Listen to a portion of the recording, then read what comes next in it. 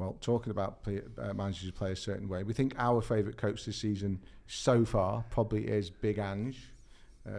Ange Postecoglou. You're not that familiar where you can call him Big Ange, in my opinion. Would you call him Big Ange if you went and sat in a press conference? I can call him the Antipodean Allardyce. I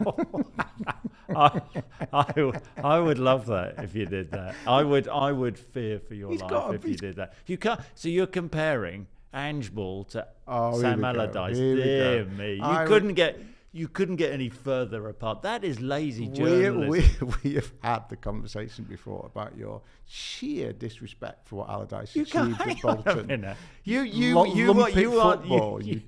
are not seriously comparing Allardyce to Ange Postecoglou. I meant a little bit in their demeanour, the way that Postecoglou sits at those press conferences, kind of leaning forward on his elbows, almost kind of willing, just engaging, but you know that there's something coming back your way if you get something wrong as a journalist, and I like that about him. I love that about him. I mean, there was a clip in the week, wasn't there, with Moose from TalkSport, where, I mean, Postecoglou's quite right to take him on over that. Go on. It's almost as if you know what's coming up on this show. Postecoglou is still wallowing a little bit in some Robbie Williams love after Robbie kind of reworded his Angels hit in tribute to him last week. We played that, and this is what Postecoglou had to say about it.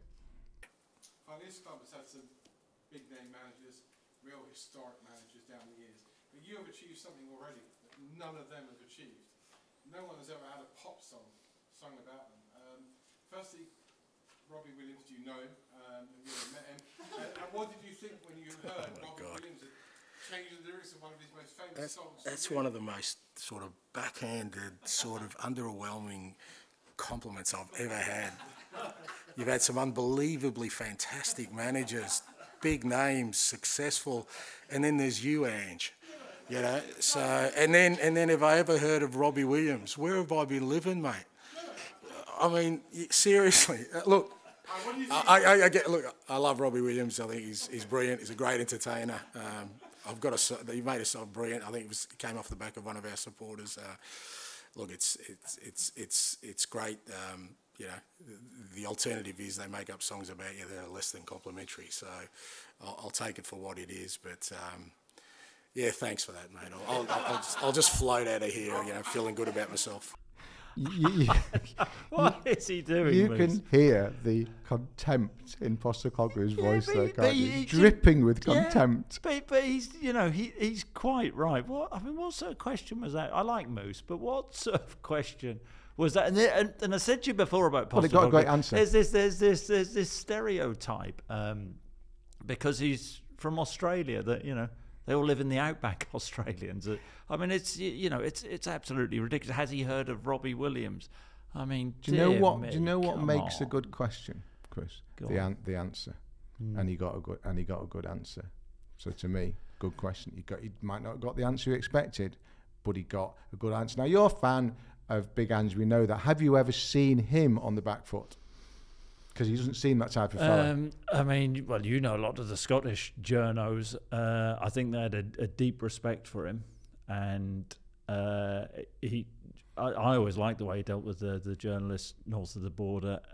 Very much on the front foot. You know, you slip up, he will come for you. The only time I saw him really flustered and unsure was.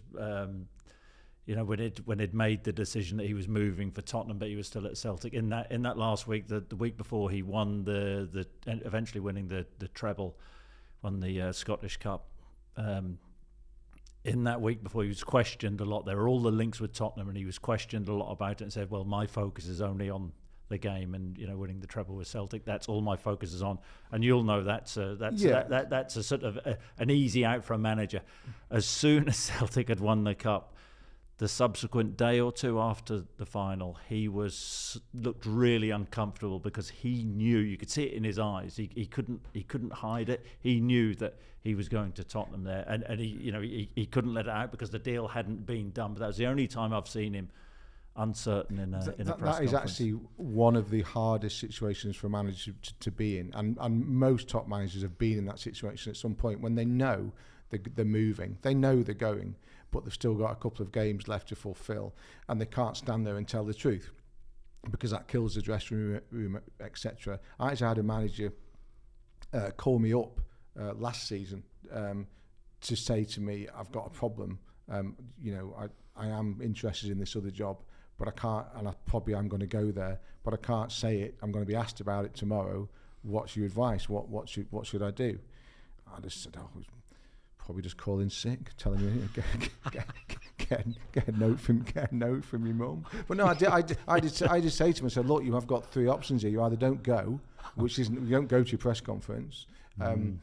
You lie, which I wouldn't recommend because eventually you'll get caught out. Or you walk in and say that you're just not going to talk about it. Now, it's a bit rich coming from a journalist to encourage a manager not to talk about a subject, but this person was I know quite well, and that was the only advice I could give him, was to go in there and blank it. Because who was it? I can't remember. He didn't go anyway. after all, well, you can say what it was then. Didn't go. Now, we are a new podcast. Really hope that you are enjoying listening to the show, and I would ask one favour. If you're on Spotify, please rate us. It's really, really important, good, bad, or indifferent. And if you listen to us through Apple Podcast, then please leave a review. And if it's like the one that Banks M20 left us, that would be perfectly okay. He said, I wasn't particularly a great fan of Ladyman's articles, but after listening to these podcasts, I've changed my mind. He comes across as being very knowledgeable and balanced. Really? And another listener, LUFC, said, Chris Sutton is spot on as usual. As for Ladyman, well, I'm warming to him. I think I'll take that as like Big Ange, backhanded compliments will do for us, won't they? Yeah, and interesting. You asked for a favour, and then you said good, bad, or indifferent review. It's not a favour, is it? If you get a bad review, do us a favour, give us a bad review. All feedback is welcome.